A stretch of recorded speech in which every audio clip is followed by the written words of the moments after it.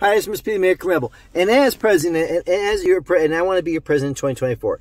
And I know I've come to grips with one thing, that we are all divided. We're divided as a country, we're divided in parties, we're divided as a nation and our societies. We are always divided, and we always complain about what we don't have, of how imperfect things are and how bad things are, that we don't see what we have achieved, what we have, and so on. It's wrong.